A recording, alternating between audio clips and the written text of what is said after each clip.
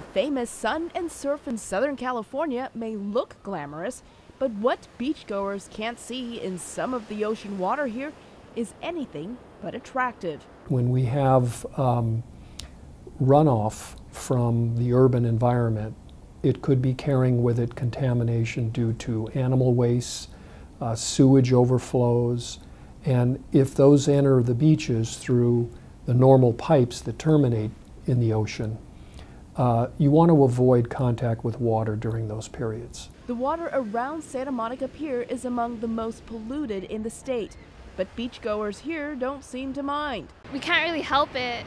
There's like bacteria everywhere, so it's not really my concern. But public health officials are concerned. Well, there are a number of infectious diseases that could be transmitted in ocean water. The water quality at the beaches is monitored with a lab test. If the quality is poor, a sign like this is posted.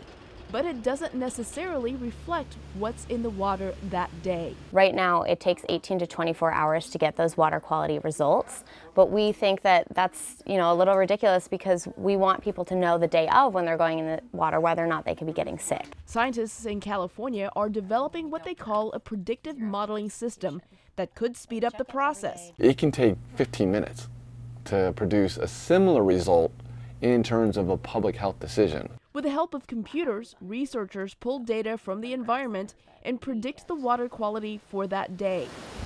It's called nowcasting. Some of the environmental factors may include wind speed and direction, wave information, and historic bacterial counts.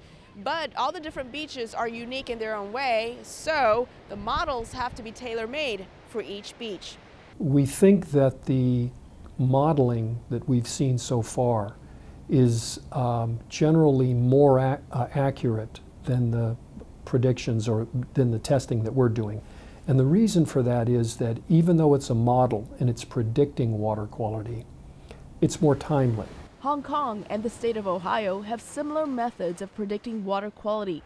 Experts on the west coast of the U.S. say predictive modeling may be the best tool they've got until technology advances and offers a faster way of testing this water in the lab. Elizabeth Lee for VOA News, Los Angeles.